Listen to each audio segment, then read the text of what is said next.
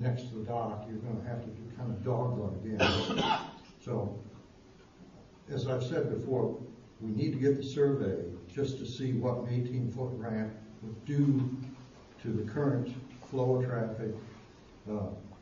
That's what we're waiting on. Yeah, we're waiting on the survey. Yeah, that really needs, and we can't do a anything. 14-foot, I'm sorry, a 14-foot wide slab would be perfect in that. Well, he has, what he said to me is, he has 37 feet. An 18-foot slab and 5 feet dock is within his 37 feet. And I understand this issue about the willow tree. But the willow tree, you know, is, I mean, I'm not going to, maybe we'll have a Save the Willow Tree thing going. I'm not really sure if that'll happen or not, but it could be the next step. But that's all already is on the property that's owned by the road commission. So I'm just telling you, I don't want to have us to go spend money to put another ramp in 10 years. It shouldn't be happening. This one lasts 60 so far. I know. So that's what I'm saying. I don't want to, if this is a stress concrete slab, you know, we're going to have to look at what the road commission can do. And right now I know where he's at is putting the dock beside the concrete slab. And as soon as we get the survey, we'll be able to actually see it in real life. And I think until we get that survey, this is all just conjecture of where everything's going to end up. I agree with you. Good. The other issue is that none of the drawings so far show what is going to be asphalted in that area. Oh, you mean in terms of in front of the ramp? In front of the ramp. I didn't ask him that. Up to the. Yeah, I didn't ask him what was going to be asphalted, but I will ask him. That in the last few days. I will. Yep. Okay. Any idea when they're going to have? Well, Brian Fulford is very backed up, and he's the guy doing the survey, and we have waited on him for several other surveys.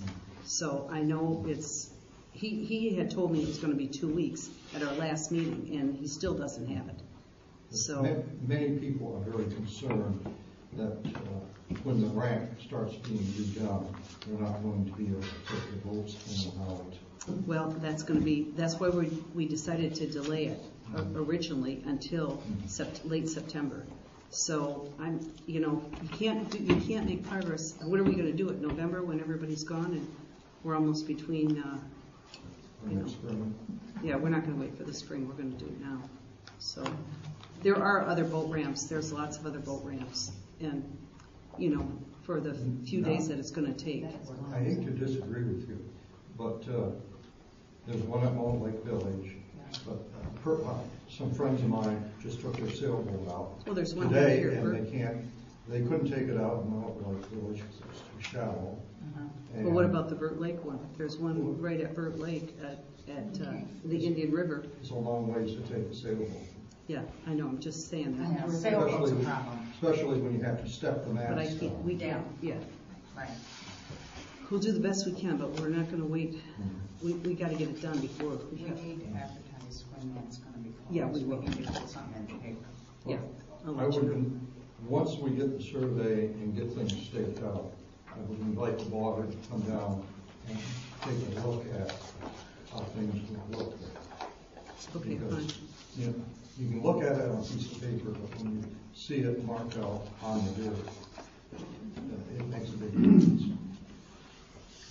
I know you think there's 37 feet there, but it's 37 feet on an angle. Well, let's just wait for the survey. I mean, I think we got to wait for the survey. This is a road commission survey and a road commission project. And as soon as we get a chance to see the survey, we'll all be able to make a much more informed decision. And I thank the board for all of your consideration. Okay, great. Rental agreement, Rachel?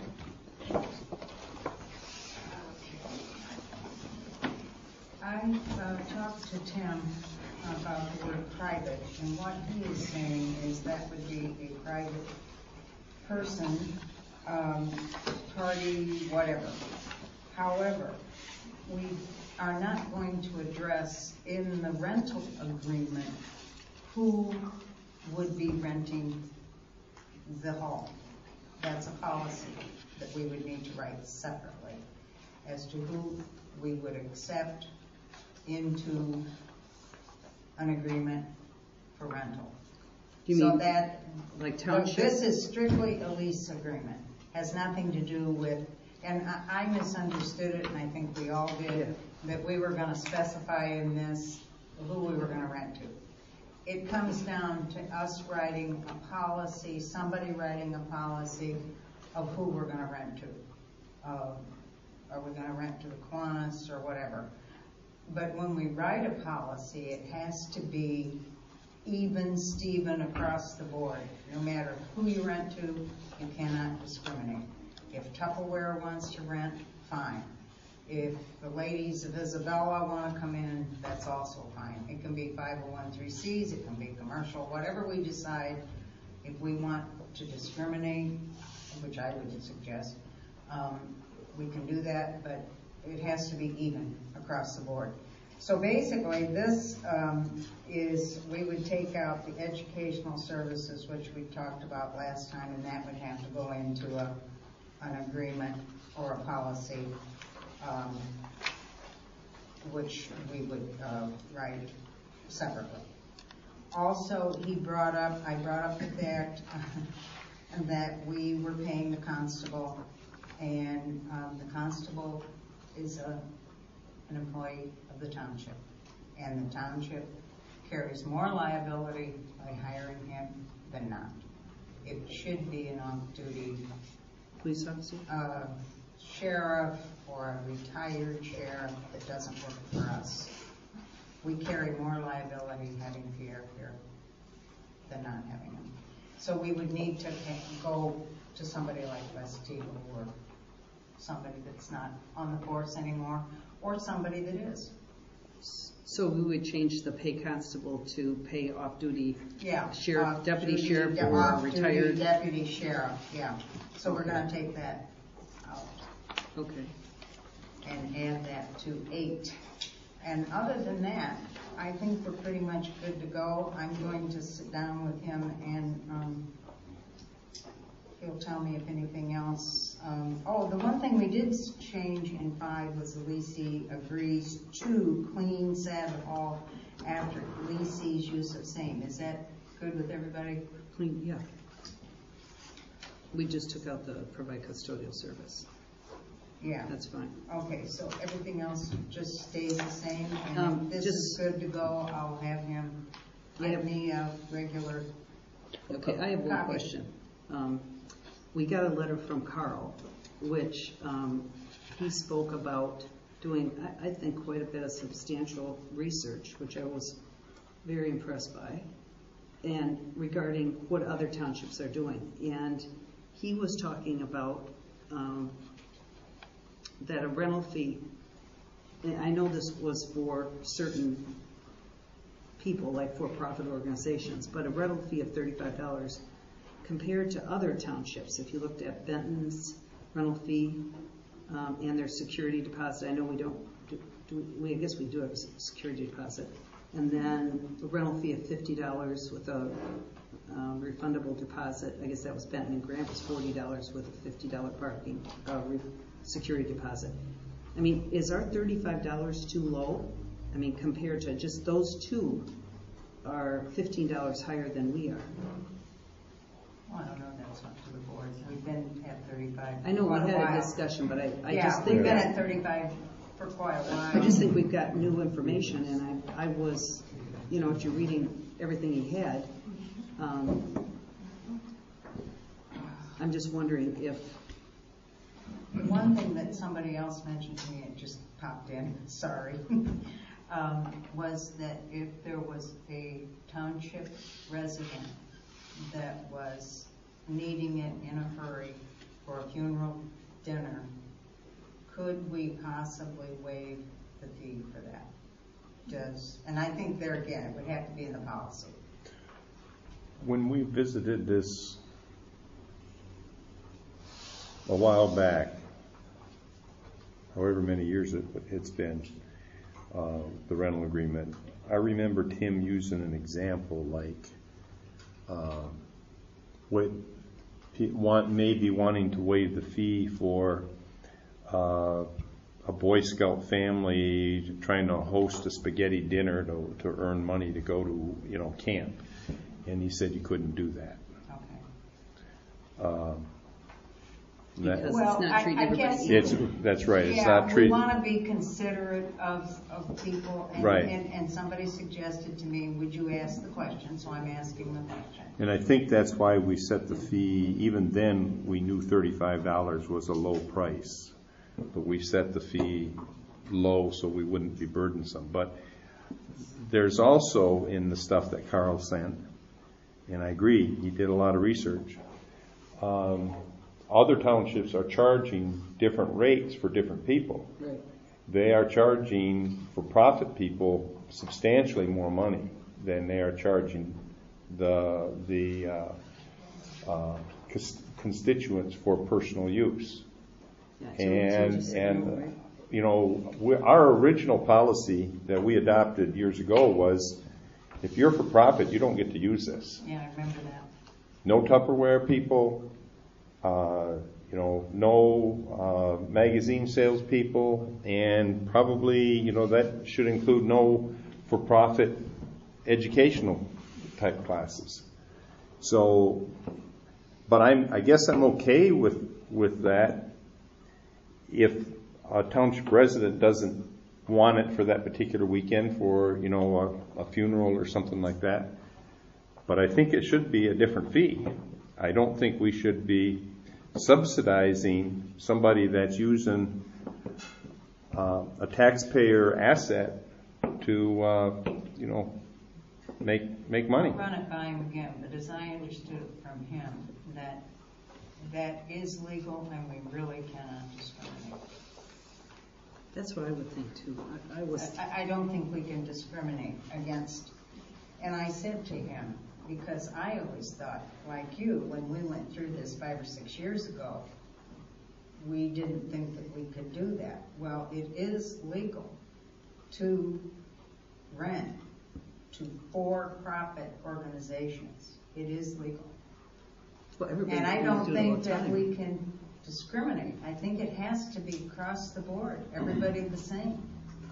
Well, there's other townships in the county that are doing it. Yeah, I don't know what they're doing or who they've consulted legally for Okay. that. That's my problem with that. Could that be a question to Tim then? If Sure. they made $2,000, why can't we have 10% of that, $200? Because it's for Yeah. profit. Yeah, but And the people that are here for graduation stuff, that's not for. that would have Right. to, there again, we would have to write a policy that says, okay, this is something, out of the ordinary or whatever. But my question about the funeral, let's go back to that. Is there any way, and I'll have to ask him, that we can waive the fee? I mean, I think the last thing you want to ask the people is, can you bring your insurance? And father has just died. And do you want to ask them to bring their house insurance and sign legal papers and all that? Talk to them about it. I'm just remembering. Well, I mean, I have to. I'm remembering. That's the way of the Any world. place. I'm That's the way remembering of the the Boy world. Scout Yeah, benefit. I understand. It's a Yeah. sensitive time understand for that. families, but that's the way of the world. Go on, Dennis. What were you saying? I just said I'm okay with you discussing that with him, but I'm remembering his answer for the Boy Yeah. Scout benefit dinner because Okay. that was something that Okay, was well, we can't- was actually on the That's table fine. then. Well, you start getting to where we draw the line. Yeah, I understand. I say we set a rate in the rental So agreement what's or it? whatever for. So we want to stay, I think the $35. question was, do we want to stay at $35 or do we want You up want to to raise it. $35? Yeah. I think it's a low rate for a hall. It's really a low rate. Nowadays. Would anybody it's want to really- raise it to $50? I mean, which seems to be the more What common. have you got over there? I read that, but it was quite a Well, while he said back. it was, Bull Grant is $50, or Benton is $50, I'm sorry, and Grant is $40, but a $50 security deposit. And wasn't Inverness 45. 50? In Inverness, I don't, I don't know what May I make a Inverness comment? yeah. Many of them are $70. That seems to be the going rate right now because I've checked for other family functions and we were half the rate of most townships. And as far as the funeral thing there, I think that may be why Benton Township charges $10 for funerals or memorial services so that they can't say that it's free. But, $10 is such a nominal charge. Well, it says there's a fee of $10 with a $50 refund deposit for funerals and memorial gatherings with a total cost of $60.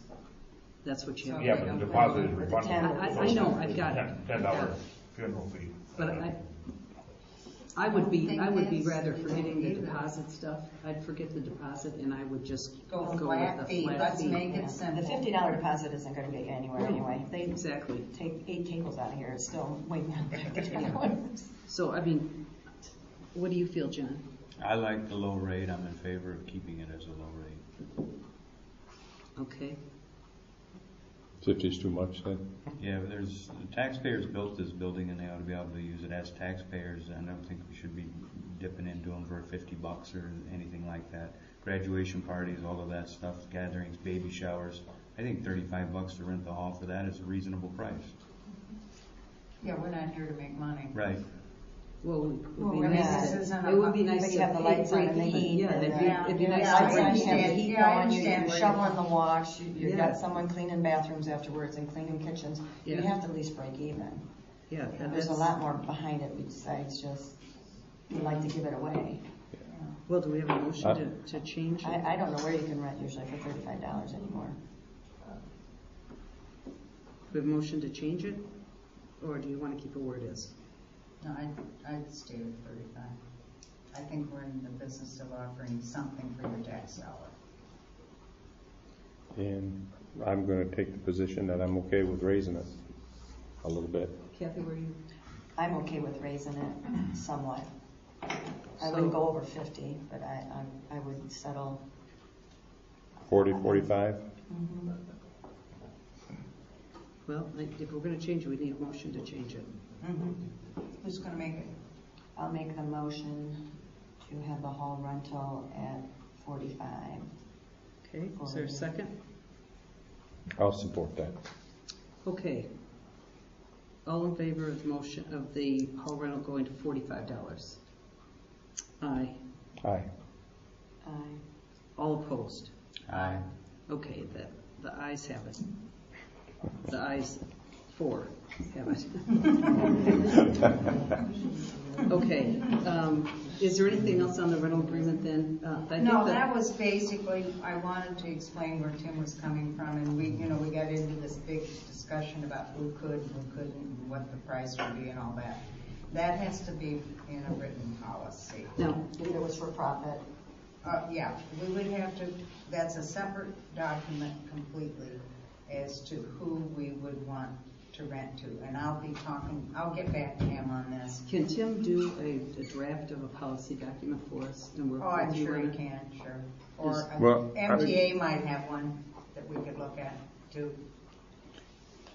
So right now, your interpretation, based on your conversation with Tim, is that we should not or cannot charge a commercial rate versus a resident rate. That's how I understood it, but I'll be happy to check it. I'll go back and talk about it. Okay. But he also said if we did that, we couldn't put it in this document. No, that would have to be in a policy agreement. Okay. Well, so would the rate would be in the policy document also. It wouldn't be in this document. Well, I think for it the would be. private person, if we're gonna go to 45, yes. It'd be right up in. It'd have The to be- leasing Okay. This is the shall lease pay to the agreement. leaser or the sum of Well, $45 but the- receipt of, which is Yeah, in the number issue one. I'm having with this is you're doing a lease agreement. Maybe I'm just missing the policy. You're doing a lease agreement for renting the hall for $45. Right, that's all this is. Yeah, I got it. But that says we're renting the hall for $45. Now we want to write a policy that will, what you're doing in the hall. So if you want to rent the Who hall. you renting to, that's what you're gonna cover in a policy. Who, Like you could say that you must be a resident to rent the hall. right. Okay. That would be one of the things that would be in there. And you can't use it for any profit Well, For deal. the $45. But then when we add, if we wanted. But I've got a problem with this document then, because if we're going to do a commercial rate, and if we can do a commercial rate, then this document's wrong, because you're going to get the commercial user signing this document, and he's going to wave it back in your face saying, you're only charging me $45. Yeah. Well, let me go Well, I back. think she's gonna was have an hoping, additional yeah, one for I them should to have sign asked if you to it's have him stay for so we profit. could clarify this, Okay. but that's okay. I would think it'd be We'll get another it. one, but I Okay. don't know. We'll That get was it. for profit. That's fine. And they We'll would get have it to done. sign the one for profit, Well, then, right, maybe we can have a for-profit lease agreement. hopefully. So the question Well, let's just have is one. for profit. But, you know, where we can waive the fees though, which should be in the policy, is we've always done that, and is for intergovernmental use. The sheriffs have their yearly meeting here or whatever, the deputies, the fire department's training classes here. You know, the ambulance crew, even though I guess technically that might be considered a for-profit crew, but it is subsidized by the county, so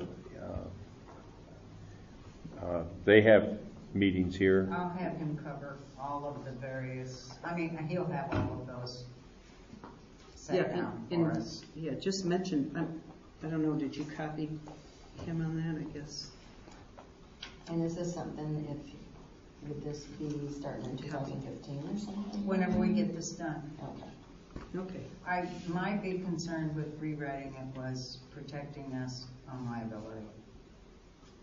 And that's covered in this. Mm-hmm. So that was my big thing. Okay. Okay, bid for the dock work. The docks, I did submit a bid as a business owner of the township, and because of my position here on the board, I'd just as soon excuse myself for this line item. Herb has graciously agreed to come out and tell me when you're finished with it. Okay, awesome.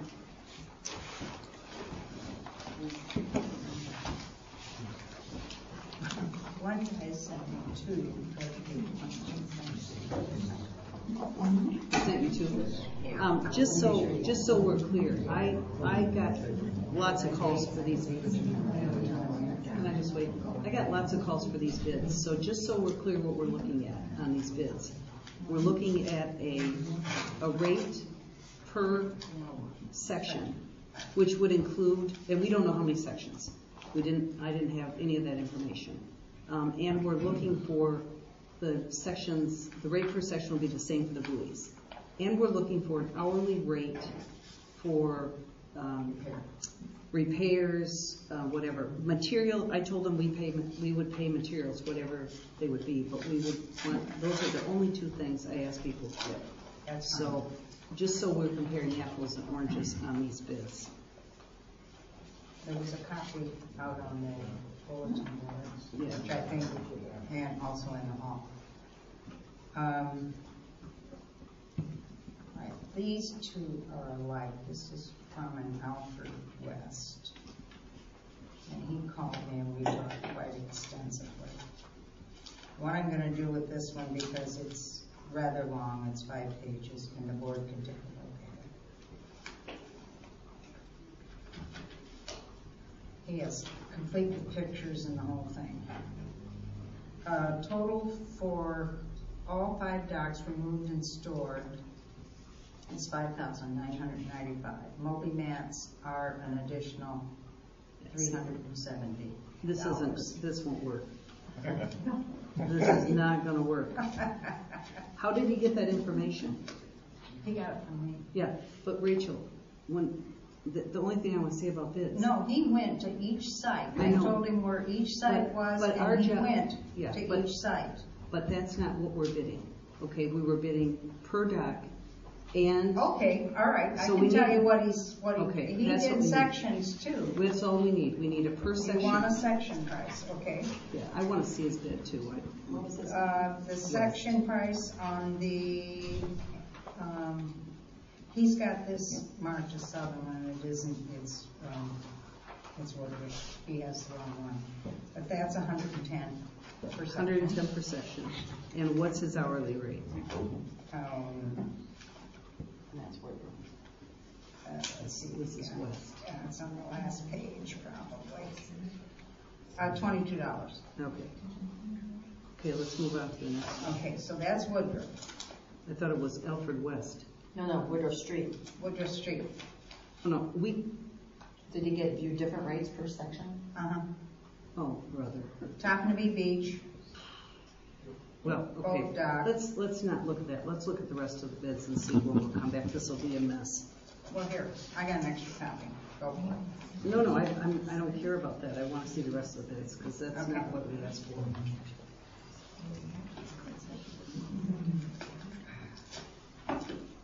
This is from Cottage Care. This is, she put my name up.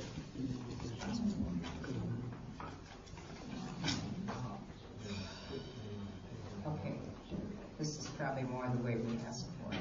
This is The Boy Scout dock per section is $15 per section. The public beach dock section, $20 per section. The boat launch dock section is $20 per section. The buoys, $20 per each. Labor rate of hourly to fix the ongoing dock is $50. Problems, stanchions, I spelled that wrong. Boards and so forth, 2 people, 2 hours. If they have to do that, is at $40 an hour. So that's Cottage Care.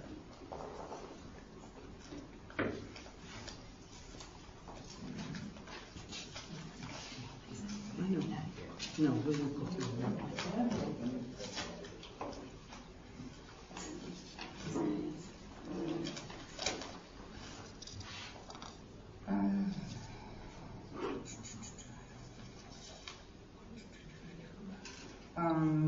Woodruff is, these are Woodruff, Toppinabee Beach, Who and is the it? swim dock is Sturgeon, Valley Lawn, and Cottage.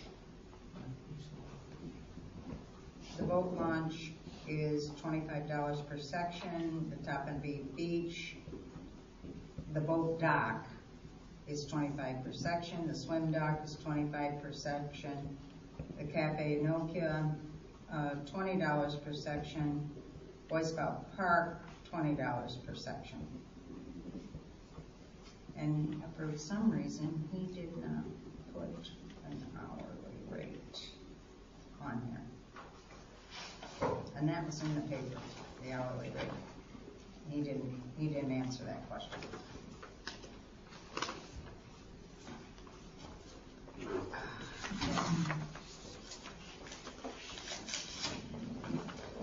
That was easy.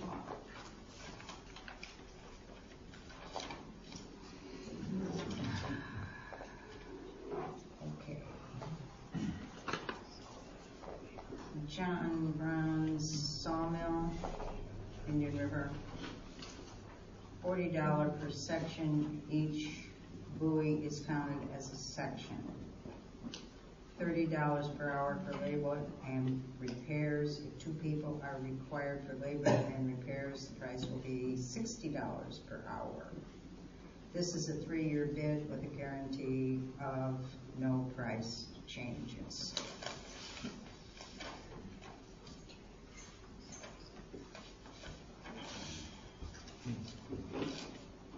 And he's taking his liability insurance. So, Okay, where are we going? we're gonna take it off, you got another one? No, this Oh. is, you want to We see got that? 4? Yeah. Well, I got 2 from the same guy. Right. Yeah. I think we'll take it off, line and come back with who gets it, because this, for instance, if you look at this guy, I mean, if you eyeball this, although I haven't read this guy's, but he's by section $125, $130, Mhm. We could almost leave one. $110,